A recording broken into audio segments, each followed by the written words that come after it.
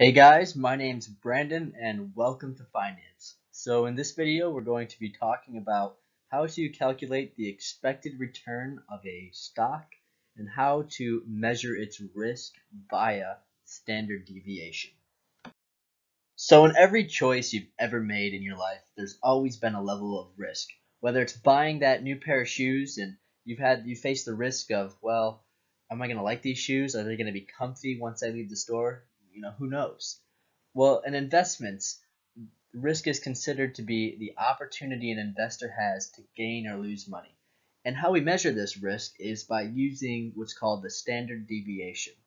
Now, we use the standard deviation because it can be brought into like terms with the expected returns. So they can be brought into like terms of being looked at as a percentage. Whereas if we just calculated the variance is too large, and we're not really given a lot of information from that.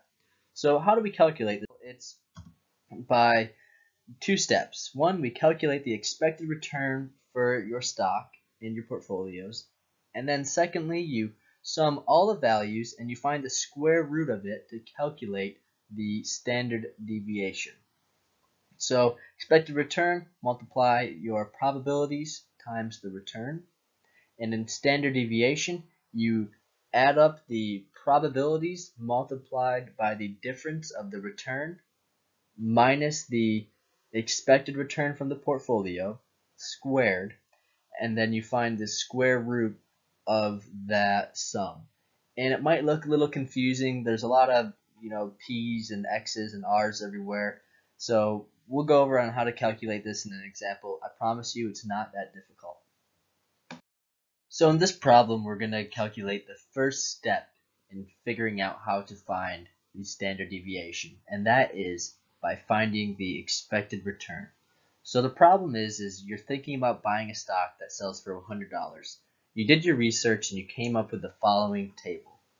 Now we'll look at how to calculate everything on the market expectation of great. So you did your research and you found that the potential price change could be $130, let's say in the next year. And you found that in that year you'll receive a $3 dividend. So the next thing you have to do is figure out that return. And if you look above the table, you'll see how that's done for great.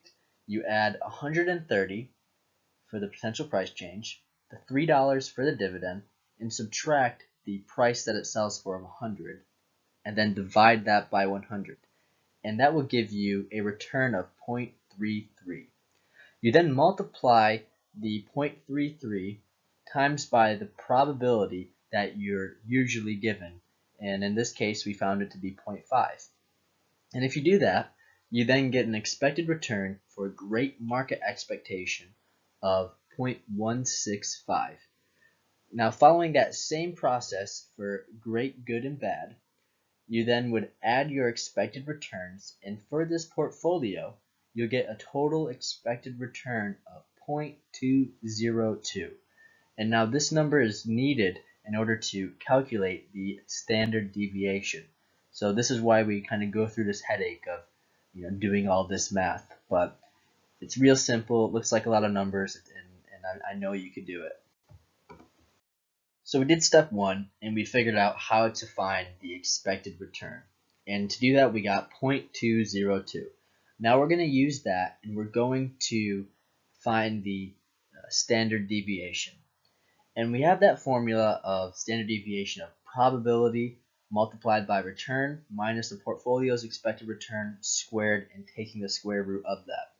So let's see how these numbers fit into that formula by using the great market expectation. So the first number we're going to start off with is the probability. So the great market expectation has a probability of 0.5. The next number is going to be the return. So the return that we calculated in the previous section to be 0.33. Now we're going to subtract that from our portfolio's expected return of 0.202 and then square that. We're going to follow that same process for the good and bad market expectations, and that will lead us to a standard deviation of 0.454. Now I promise you it doesn't get any more difficult than this.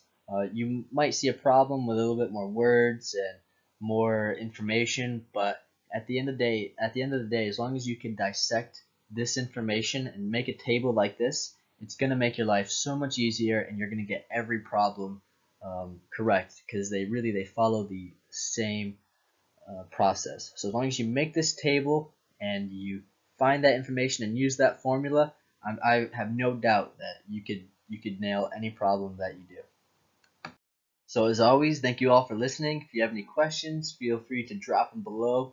And while you're down there, give me a like and subscribe. If you'd like me to make any other videos or explain anything a little bit more deeper, please let me know. And thanks for listening. I hope you all have a great day.